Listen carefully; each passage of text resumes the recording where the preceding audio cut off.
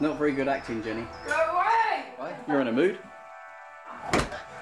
She seems to be on a road at the moment of destruction, as I call it. You're in a mood. You're supposed to be filmed when you're in a mood. Go away! She'll get in such a strop, she'll just wreck her room and write hate letters and things like that. I just lose it. I end up having a panic attack. And sometimes I can't remember what I've done. Jenny! Go away!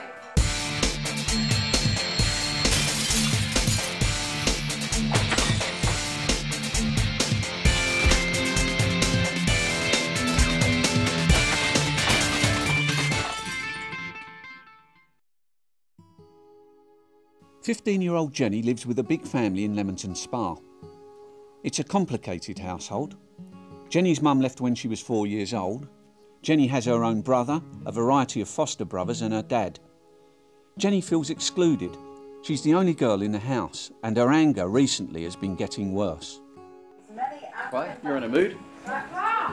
She has to express anger and get it out of her. Over the past few years, my anger's got worse. You're in a mood. You're supposed to be filmed when you're in a mood. She just doesn't have to take all the frustrations out on me all the time. We're always arguing and shouting. Sometimes she'll get in such a strop, she'll just wreck her room and pick everything about and write hate letters and things like that. I've upset quite a lot of people in the family and I just want it sorted out. No, go away. Many of her outbursts could be dismissed as typical teenage angst, but there is a worrying aspect to her behaviour. Jenny has written over 100 highly charged and emotional letters, some making threats of self-harm.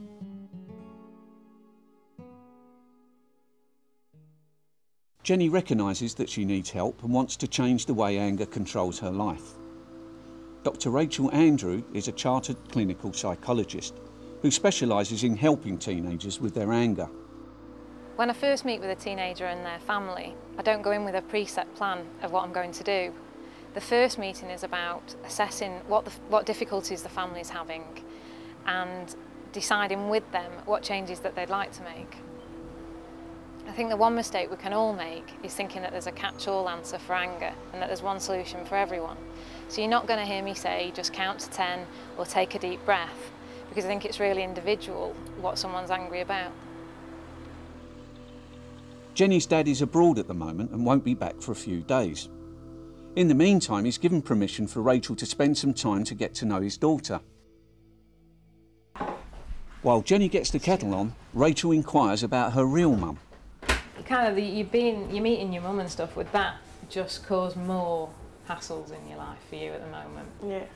When I was younger, she took me and my brother away from my dad, but then just like left us back. Oh, do you remember any of that? Nope. Do you have coffee? Coffee, please, would be lovely. So who's this a picture of? Dad's missus. What's her name? Svetlana. Svetlana? Yeah. Right. And where was this picture taken? In Russia. This is why Jenny's dad is away. He's in Russia making plans for the arrival of his soon-to-be third wife. What do you think it's going to be like when he comes back? Oh, I'm dreading it.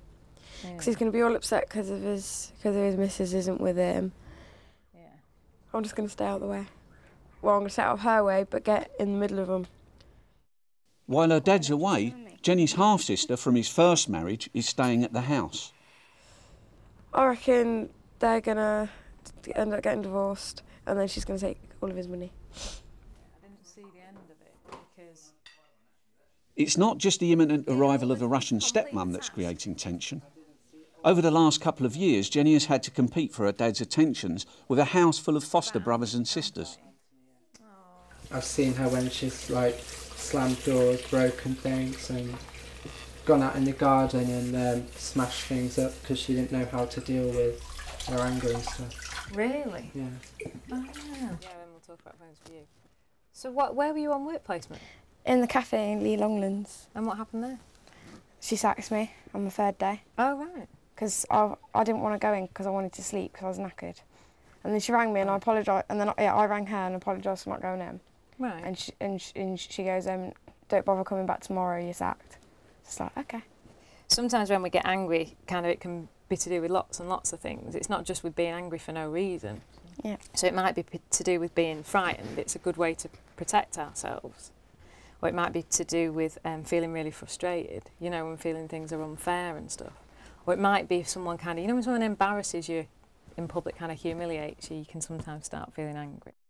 If I get pushed out, then them two are going to get pushed out as well. Because they're older now, so he doesn't think that he has to. For Jenny, home's just a constantly changing place. She's known a lot of different foster siblings, as well as her also having some half-siblings and having stepmums along the way as well. Because home is constantly changing, I'm not surprised sometimes she feels isolated and a bit out of place. From looking at Jenny's bedroom as well, she surrounds herself with things that perhaps could be seen as objects that a much younger girl might have. So Jenny appearing younger than her years is Jenny returning to a time when she felt more safe and secure. A few days later, Rachel returns to meet Jenny's dad, Phil, who has just arrived back from Russia to a frosty reception. Hello. Come on in, Rachel. Hello. Oh, hiya. Hi, Phil. Nice to meet you. Well, you've got cold hands. I've got freezing cold hands. It's quite difficult issues. I've gone away this time and come back, and all of a sudden there's this issue. Rachel gets her first insight into Jenny and Phil's relationship. And I'd like you to take a long, hard think about your missus. Oh, I know you want me to think about that. But that's my life. Yeah, but you're going to destroy everyone else as well. I'm not going to destroy anybody's anything. Yeah, because if she takes you for a ride, then all of us got to suffer as Oh, well. where does all this come from? She is just taking him for a ride with money and everything. They get married, then she can take everything. I guess when I was here last time, it became quite obvious to me that that was a big issue. Everybody's at the worried moment about me. that's I'm a big going. boy. Right. Not in here, you know. So do you think some of Jenny's anger comes from being worried? I'm not going to live the life of a monk to please her. And are you happy? Yeah, I am actually. That's the main thing. Makes me happy. That's the main thing. And if I'm happy, everybody else is happy. I mean, do you think we'll have an opportunity to meet? Dunno. Sorry, what's your... Svetlana. She was asking me about it. Suddenly, Jenny notices a ring and fears that her dad might have already married. Why are you hiding it? Don't be nosy. Is it a wedding ring? No, Oh. but it is a ring. Yeah. Engagement ring. Sort of. Well, it's not. I'm sure it's not just about you. I don't think it's just about Jenny. You know, it's very much about relationships, the way I see it, and the way a family functions. Kind of beginning to change some of those things. I never believe like a problem is totally one person. No, it never is. Sometimes she'll get in such a strop she'll just wreck her room and kick everything about and write hate letters and things like that. Right. So she'll write letters. Oh, yeah. To you? Yeah. Or, right. Could we look at a letter? I'm thinking even with Jenny here. One of the letters that you've written down, you know, when you've been angry. Do you want to read this out? I'm right now. Why not? Don't even remember writing them. Let me have a look. I've written about 100 of them. In this letter, I suppose a few things stand out to me. And the big one is, I suppose, about you saying that you're close to killing yourself. Yeah, it's not the first time. Yeah. Basically, the letter was that she was so frustrated and fed up and people not listening to her in school and about this, that and everything else that she wanted to hang herself. And she drew the little picture of the hangman. Yeah. Did I? Yeah. I think for Jenny, it's all about getting attention from Dad. And she uses many strategies to do that. One is playing the part of a much younger girl. She's used her angry behaviour to get attention from Dad. Also, she's used the threat of suicide as well. You tend to get this type of letter writing in teenage girls, and especially teenage girls who find it difficult to express their own emotions and needs verbally. I think it'd be nice to see all members of the family beginning to express to each other their feelings, both negative and positive. Yeah, do you know what I've always wanted to do? What? Hire a boat, yeah? This first week is important for Rachel to bond with Jenny and to get to the crux of her anger. So you're naturally prone to being angry. I reckon controlling your anger is just like driving. You're doing a great job. You can do it when you put your mind to it. And even if we're not there, you take... Getting away from the house, Jenny reveals another side of her personality to Rachel and the undercurrents in the family. There have been fights in the house. So everyone fights with everyone else. That is a big problem in the house, I reckon. I kind of picture you all like in a boxing ring, just kind of sort of That would be fun. fighting amongst yourselves. I know I'm a bitch. It's sort of a good thing nowadays. Why is it a good thing to be a bitch? I don't know, it's just known as good enough. I guess if you're a bitch, no one gets close enough to hurt you.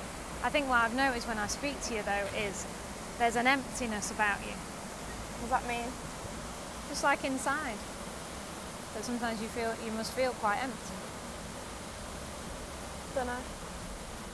To change Jenny's letter writing into a more positive experience, Rachel has arranged to take her shopping to buy some special writing paper. But things get off to a bad start when Jenny excludes foster brother John and then walks off to let the drama unfold. I can't be bothered with doing with this. This is what it's always like. Like what? Like Where- people not being honest with each other about things? Yeah, like Jenny can't. I've just asked Jenny literally 2 minutes ago, "You sure you don't mind?" And she said no. Right. And I said, "Are you sure Trish doesn't mind?" Because I've got the feeling all day that there's been something funny about it. I'm just wondering about the shopping. Okay. And I'm not getting involved. Why not, Trish? Because it's up to Jenny.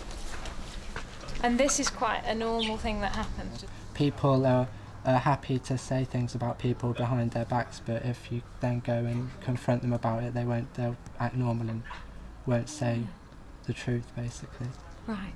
So it would kind of be a bit of a step forward if people could just be able to talk to each other quite honestly about what they think. Yeah. What sometimes happens within the house, that when there's a conflict, that sometimes it's difficult to be able to talk that through. I would see that as being really, really important for a family to function, that family members can be honest with each other about what they think and feel. What would stop people being honest with each other? What could happen afterwards? Because they may not want to upset people. But I suppose what might happen is you might end up upsetting the other person because you're not being honest with them. I'm kind of looking to everyone, I guess, because everyone's involved in it, aren't they? Jennifer was going shopping with you, and that's what it should be. Right. Okay. End of story. So Jennifer comes shopping with me. Yeah, that's what was planned yesterday, as far as I know. Okay. I'm not going. No. That's for sure. So it'd just be Jenny and I. Yeah, I think so. Why didn't you say this yesterday then? If that's what. John, I didn't know what you were doing yesterday. No. Jenny, how do you feel? Don't run away from it. Jenny! No, she's leaving it upstairs now. But I think it's a really important thing that we've seen, that I've seen today. Really important. But it's what she does. Exactly. And she'll change her mind about things and doesn't care who she upsets at the end of the day. Shall I go up and Yeah, just see if she wants to come. hike So her still down? come shopping. Yeah, just the two of us. It really highlights one of the issues within the family, because what happened was there was an argument brewing really from the minute I went into the house. Between Jenny and Trish, they decided really that John wasn't to be a part of the shopping trip. But really what was played out this morning was that no one was prepared to tell John that he wasn't to be a part of the shopping trip. So I think what ensued really was a lot of kind of secrets, a lot of whispering behind backs, and nobody really being genuine with each other about their way they felt about John being a part of that shopping trip. The following day, Rachel checks in with Jenny to see how far she's got with her letter to her dad. But things aren't looking too good. Jenny won't even let Rachel into the house. Oh, come on, let us in. Yeah, but you've got to take them off. I'm not changed yet. Come on, let us in. Come on, I'm not changed yet. Oh, just let us in, Jenny. Thank you. If they haven't done the letters, I think, yeah, it's going to be difficult for for the process to work and for some changes to start happening. Did you manage to do your letter? That's a shame. Did you manage to do your letter? That's a shame. Okay. What got in the way of you doing the letters? You know, in one evening you can't always do what you want to do. Yeah, and sometimes I guess you have to focus on what's important. I'm just going to sit down for 5 minutes to write a letter to please you. It isn't to please me. I guess I'm trying to I was asking the two of you if you wanted to focus on your we do want to do relationship. it. It's just that it's certain things get put by for a minute, and then we'll deal with it later. Yeah, I mean it's a shame, and I think without that focus today, Well, we can there's still little talk about more. There's little more we can do here. Because I've done a letter for you, so I will leave that with you, and kind of perhaps we get on our way. Yeah. Well. Look at it. Yeah, sure. Okay, we'll go and find John. He's in the kitchen. Oh, lovely. Okay.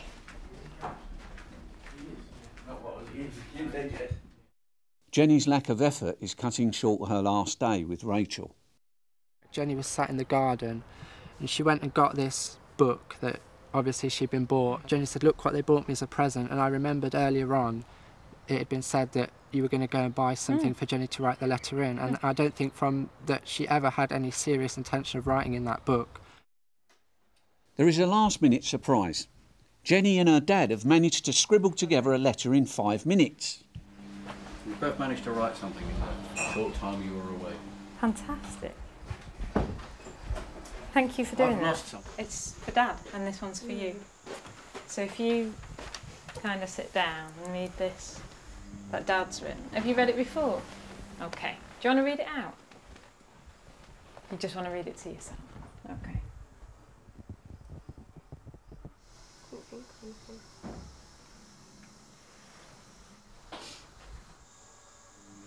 Fair enough. I won't talk about the spelling mistakes from. What are the bits in the letter that stand out for you in there? Yeah. She needs more of my time, so we can connect a little bit more. Is there anything that stands out in the letter for you? All of it. I mean, I guess some things that I've noticed is that anger is very much a currency in this family for attention. I feel I've not seen an awful lot of honesty within the family. I think there's a lot of games being played out here between members, which is all about attention. And I think particularly for you, Jenny, that's a key thing. You thrive on attention, and I think you play games to get that attention. But on the other hand, she loves to wind people up and irritate them. Emotional blackmail and all that sort of stuff. You don't need it. No, I think you're right. But I get very upset when I buy something for somebody and you don't see that smile in their eyes, you know? Yeah. Think, oh, why did I bother? Do you find that with Jenny? Sometimes, yeah. Yeah. She's got what she's wanted. And Well, it's interesting you say that, because I felt that about the letter. You know, that kind of we went shopping and we got the pad, and then it was kind of like, well, I haven't done it. And I felt really kind of, I know where you're coming from, because I kind of felt quite irritated by that, and I thought I've really put myself on the line and kind of, you know, gone out of my way to buy that pad. While Phil answers the It phone, was lovely, actually. Rachel moves on to Gave talk me about the kind of letters they did some write. time. And you actually have written something for... It was hard because I didn't have a clue what to write. No, but you did it. That makes me think you can do it. And Dad's reaction to that, I thought was pretty positive.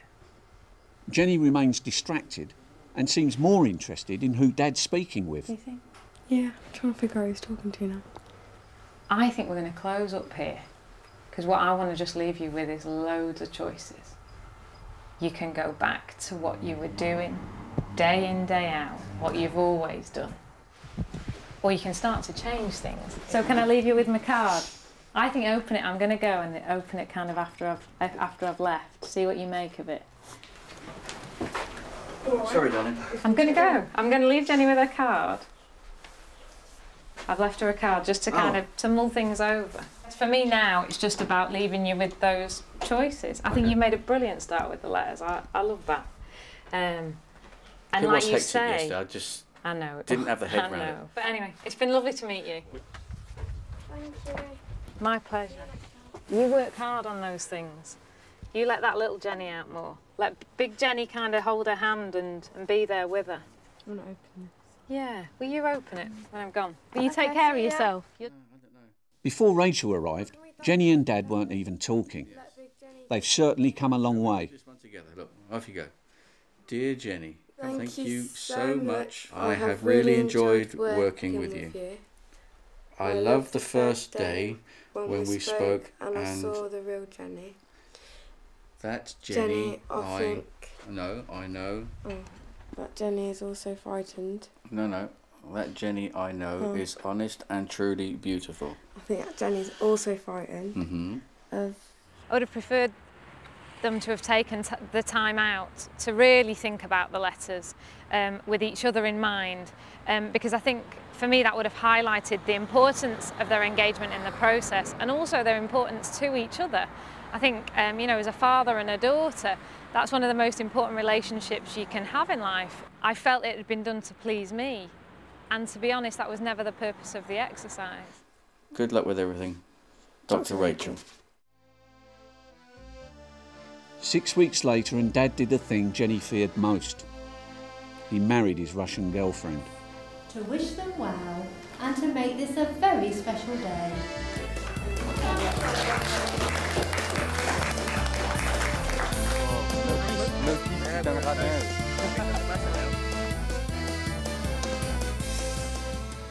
Not only has Jenny acquired a new stepmum, but also a new stepsister. I think Jenny's family are a really good example of just how complicated 21st century families can be. For teenagers, change can be particularly difficult, and for someone in Jenny's situation where it seems to be constantly changing and she's got to adapt depending on who's in the family and what her role within the family then becomes. In Jenny's case, it's going to be really important for me to go back, now that the family's changed again, to see how she's dealing with the new complicated situation and how she's managing her anger within that.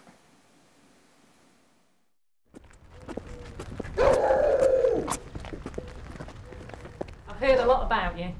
And a lot about Juliana as well. And no, it's nice to meet you. Lots of good things from Phil, and I think some worries. There seem to be a lot of worries about what it would mean to have you come and live in the house from kind of other members of the family. Jenny is much better now than before. Well, she is more calm. More calm. Yeah. Less angry than before. There must have still been times that you felt angry. Don't know why, but I can control it a bit better now. Right. So what are you doing to control it? Telling everyone to, and then walking out. Right. And is that a big... or it's just like, leave me alone, and then I just walk out. And is that a big difference for you? Yeah, because normally I'd stay there and just be in their face all the time. Right. What are you cooking then for dinner? This yes stroganoff. Oh, wow. But from pig, so it's pig stroganoff. Yeah. It smells lovely. It smells beautiful. Oh, thank you. Mm. Jennifer doesn't feel as isolated anymore. I think her main worry was that all my attention would be taken away and I would only be concentrating on Svetlana. This is what we're going to have for dinner. Roast Russian. There's more of a unit, as you say, there's more of a unit now than there was before. I have to say that with Jenny, it's gone from black to white, really, compared to what it was before. The inner Jennifer seems to be shining through more than the other side. When there are changes, I mean, it's natural to feel anxious and worried about what those changes might bring. It kind of throws all of the family members into kind of what their worst worries or fears might be, which I guess is that they'll be excluded from the family. Rachel is pleased that the family has taken her advice. For the first time, they begin to start talking openly and honestly with each other. So it's very much... I kept getting different stories of who said what and who stirred what and who did this and I thought, what the hell's going on here? Yeah. But it's been fine. There's been no bust-ups, no arguments. No. They fitted in as if they've always been here. I think Jennifer feels that the same. Yeah. I mean, do you agree with that? Yeah. Well, say what you feel.